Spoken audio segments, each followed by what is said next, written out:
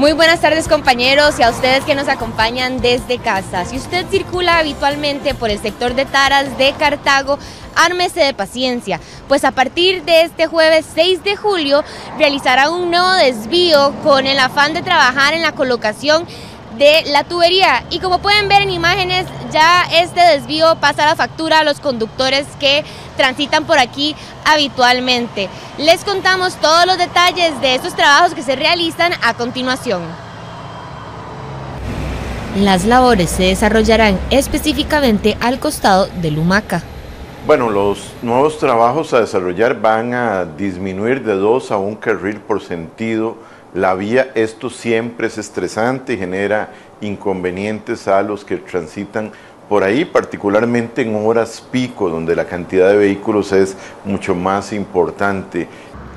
Conductores que llenan su tanque hasta 2 veces por semana o comerciantes que no han recibido ingresos en un año por esos trabajos.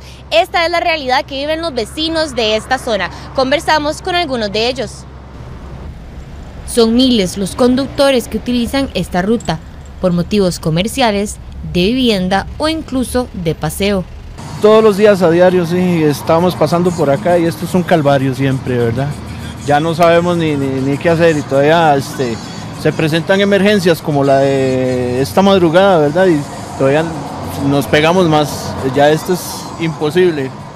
Más tiempo y más combustible. Más tiempo, más combustible, ya en las citas para hacer las entregas tiene que salir uno con muchísimo más tiempo de lo acostumbrado para poder llegar y cumplir con las citas de entrega. ¿Cuánto tiempo más está teniendo que invertir?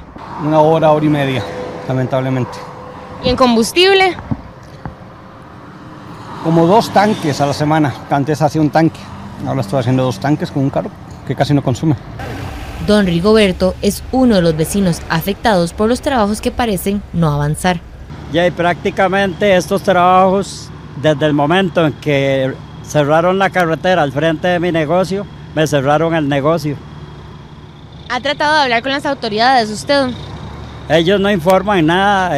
Fui a la municipalidad para que me congelaran la patente y me dijeron que no, que si quería la retirara y después, si ellos querían, me la daban de nuevo, con todos los trámites de rigor. ¿Cómo le ha impactado a usted entonces esto? Ya, y prácticamente yo tengo 1 año de no percibir entradas económicas, solo gastos he tenido. Se estima que el 20 de julio se podría requerir un nuevo desvío a raíz de la colocación de tuberías.